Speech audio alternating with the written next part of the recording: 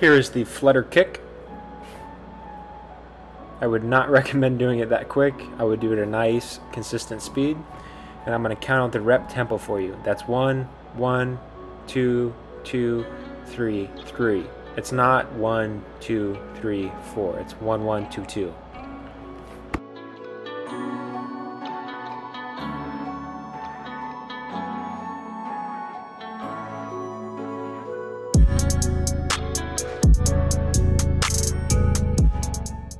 Here's a version where you put your hands under your glutes. I find that will help isolate your lower abs more and give you a little bit more range of motion. And here's the scissor kick. I think this is a very good exercise to warm up your hip flexors before you're going to squat or deadlift heavy, along with warm up your abs to help activate your core. I recommend doing this after Flutter Kicks, but really you can do one or the other in either order. Both a great core exercise, play around with it and see what feels best for your body.